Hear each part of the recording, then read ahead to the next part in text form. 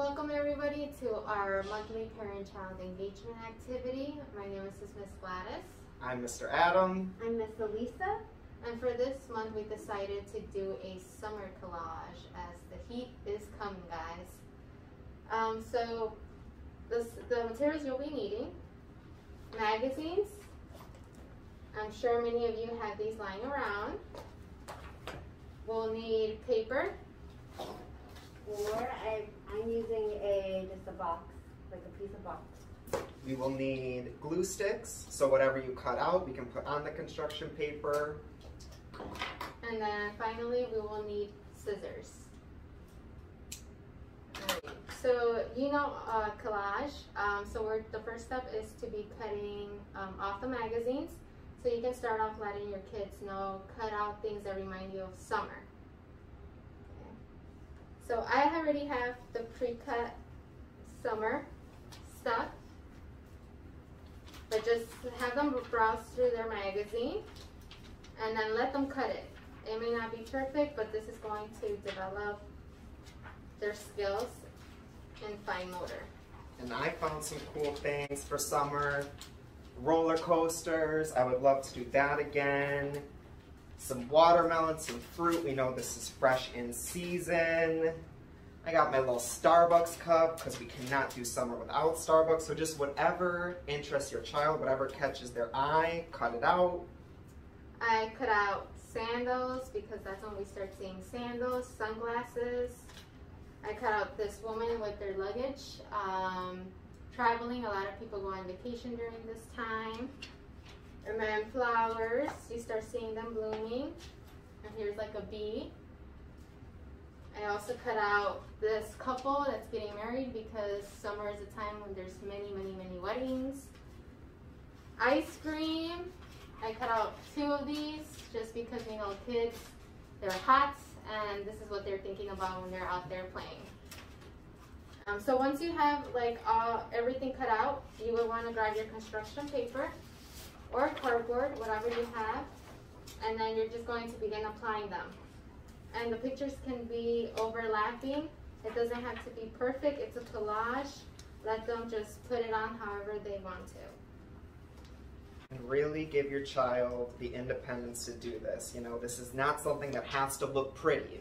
This is just something to get all of their ideas in pictures on a little board. And this is something we can reference all throughout the summer to see if we did the activities that we posted on our cardboard or on our collage. And for the little ones, think of some inspiration or things you want them to learn about. So I cut out some clouds, some flowers, and you can make this kind of like a collage, but also a mood board, something that you, like an inspiration board for this summer, for this year. You know, the new school year is just around the corner, so what are your inspirations or what are your goals for this new year? So go wild.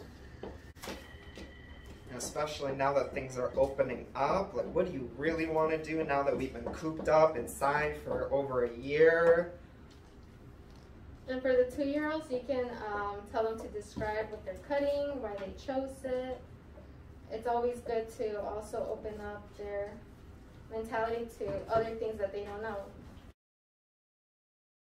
See a lot of soccer going on now because they can play outside. So you can talk about sports and what they can do when they get a little bit older. And to kind of see a rough draft of what it's going to look like, I'll show you mine. See, it's not the most pretty thing, but it really does represent everything I want to do this summer, my interests. Again, up here, potatoes, carbs, all summer, y'all. I got Chance up here, our local Chicago native. Dogs, I know we're gonna see everyone walking their dogs this summer. Down here I got some sunscreen. We're gonna be out and about all summer. It's gonna be hot. I cut out this book set because you see a lot of people picnicking and some are reading books. They might not know what a picnic is, but you can start describing what that is. I got a map of the world. because I would love to travel more. Fitness, wellness, and happiness, that's what I try to do. It's a goal, be more, to work out more. Love painting my nails, love reading and planting. So this is my little mood inspiration collage. And you can see how different. We'll all hold ours up. See how different they are? But they're all beautiful. Yes. And again, it's this activity is doing fine motor skills, cognitive, and language skills.